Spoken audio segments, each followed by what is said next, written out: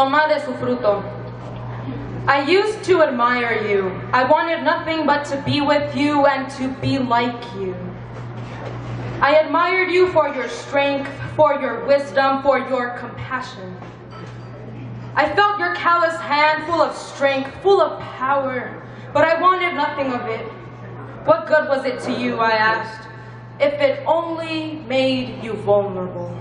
It made you vulnerable to the greed of the rich white man who shackled your hands to the earth and exposed your bare back to the fury of the Arizona sun. It made you a slave. Go in. Yeah. I admired you for your wisdom. You let me venture into your mind where I found ingenious ideas, thoughts worthy of the king's wise men. But immediately I wished I had not heard them. I wished I had not heard them because they stabbed at my chest every time as I realized you don't belong here. You don't belong in this world of poverty, in this world of struggles, in this world where your only virtue was your work ethic in the fields.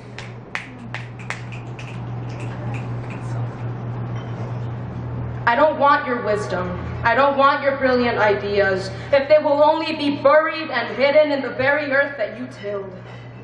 I listened to your words full of love and compassion, but all I heard was foolish hope.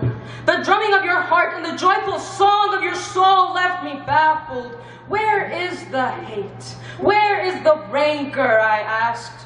I asked again and again, until one day I heard your whisper. It came swirling with the warm spring breeze, rustling the leaves of the trees in my backyard. It said, I buried my thoughts into the fertilized earth because I knew they would grow into strong trees. I knew that you would be willing to pick from their fruits in the summer, and I knew they would bring you great satisfaction. I noticed your tan skin is now wrinkled, your strong back is now slightly hunched. As we sit under the fruit tree, our usual spot. I pierced the red skin of an apple and wiped the sweet juice from my chin, and you began to whisper again. You said, you will go off, far from the grounds I tilled, far from the trees I planted and watered and grew, but always remember that part of you also ran your fingers through the moist earth, that part of you was also sunbathed, that part of you was also whipped and chained, but you were never, ever a slave. Well, if we know we're not slaves, then why do we continue to act as if we were? I'll tell you why. Because for so long we've been listening to the wrong whispers, the ones that with every word you pour, ugly, Mexican, they've made us believe that our hands are to be shackled, that our backs are to be hunched. Well, now I'm here for you to listen to my whisper. Toma de su fruto.